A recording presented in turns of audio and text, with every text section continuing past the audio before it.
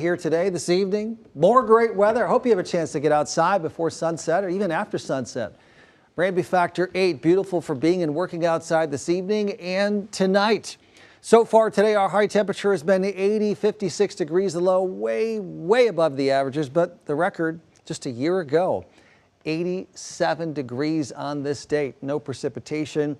Pretty good shape this month of October, pretty bad shape for the year. We're still in long-term drought. Look at the city.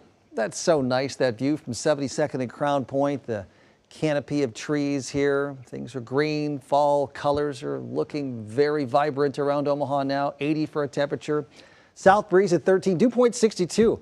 I mean, it doesn't feel like fall at all. It feels like spring or summer even. 84 in Lincoln, 85 in Plattsmouth, 79 Harlan, Denison. Dew points up in the lower 60s with that south breeze. Now, increased moisture in the form of the dew point will increase our rain chances going forward here. Not much right now, though. One tiny shower south of Creston in Iowa. Earlier today, that was around Red Oak, and before that, it was around Plattsmouth. But pretty quiet this evening. And across the nation's midsection, more quiet weather out to the west and south, so it's going to take a little time for the atmosphere to moisten up and produce rain and thunderstorms. On the outer edges of things, there's cold Arctic air coming southward out of the Arctic into Canada and stormy weather in the Pacific. Those things usually will change our weather pattern, and that's going to happen by Friday, Saturday, and Sunday. But until then, we look to stay pretty warm in Omaha.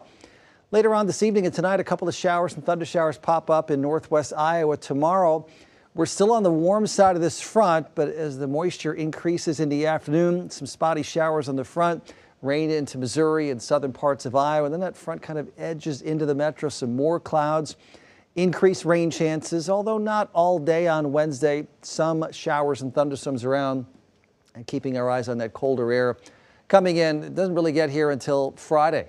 64 tonight's low temperature. That's higher than the average high temperature for this time of the year. Warm start, another warm day, clouds increase, and that chance of showers by 4, 5, 6 o'clock in the evening. Still 77 for the high on Tuesday. Got some evening plans, some rain chance there. Showers and thunderstorms Wednesday, Thursday. High probability of rain and some thunderstorms Friday. Much cooler weather coming in and possibly a few showers along with cloudy, chilly weather for Saturday.